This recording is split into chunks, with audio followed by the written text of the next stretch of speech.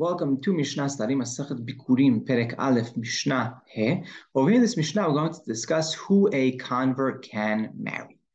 So if you think we're going to discuss the edict in this Mishnah, I hate to burst the bubble, we're not. We're going to speak about other instances, other cases where a convert can or cannot marry into the Jewish nation. Right? It's going to be an interesting Mishnah. Rabbi Eliezer ben Yaakov Omer. Right? Comes Rabbi Eliezer ben Yaakov, he says, Ha'isha bat kerim. A woman who's the daughter of two converts. Her mom's a convert and her dad's a convert.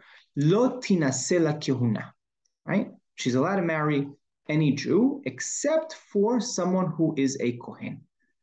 It's interesting, right? We keep the Kohanim on a higher level, and therefore this woman, right, who was the daughter of two converts, right? She doesn't have a mom or dad who has a, no break or lineage tracing back as a Jew. So therefore she's not allowed to marry a Kohen until she has her mom from Israel. Right? The way that Rambam explains this is either one, a mom or dad from Israel, then she's allowed to marry into the kihuna, right? She needs one of the two.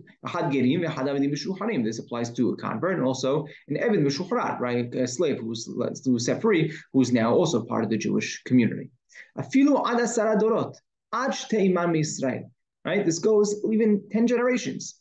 Meaning, if the daughter of converts married another family of daughter of a son of two converts, right? So those kids are both converts, and if they keep on doing that, and there's not one parent who is from Israel, then they're not allowed to marry into the kihuna, right? Into Kohen specifically.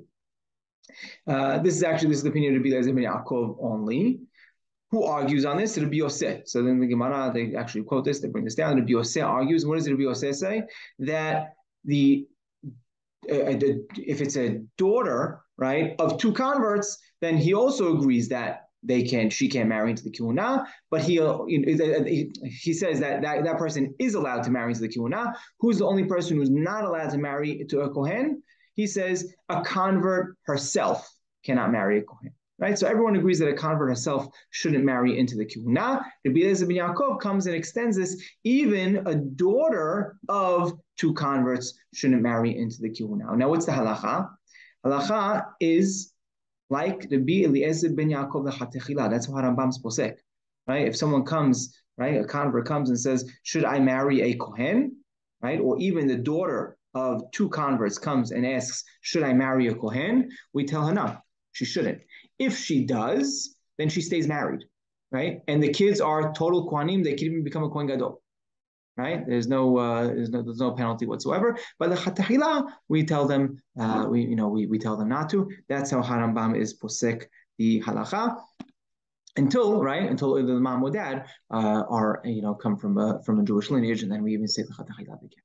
Ha'apotropim, continuing the Mishnah, Ha'apotropim, right? These are the people who are caretakers, who are watching over the yatomim, watching over the orphans, right? They watch over their estate. Ha'eved, right? Slave, shaliach, a regular messenger. Va'isha, woman, v'tumtum, v'adrigonos. Tumtum is someone who has doesn't have any signs of zichrut or nikrut, right? Doesn't have signs of male or female. Or andrigonus. Andrigonus is a hermaphrodite. They have signs, right, of a man and a woman. Right, this one person. Mevi'im velokorim. All these people, mevi'im, they can bring, right? They go ahead and bring the bikurim, but they can't recite. They can't say the land that Hashem gave me. Why? Because Eretz Yisrael wasn't given to them as a nahala. Right? When Yeshua gave out the land, right? Wasn't mehalek the aretz to these people. You need to be a zachar, right? You needed to be a Jew who was a male who received a portion, a territory, right? As when Yeshua gives it out, that's who received those territories, right? And these are the people who were given land, and that's the people who could say, Asher natata li Hashem, because it's talking about the land that Hashem gave us, and these are the fruits from this land. So these people, they're allowed to bring bikurim, but they can't recite these pesukim, right? Because it wouldn't make sense.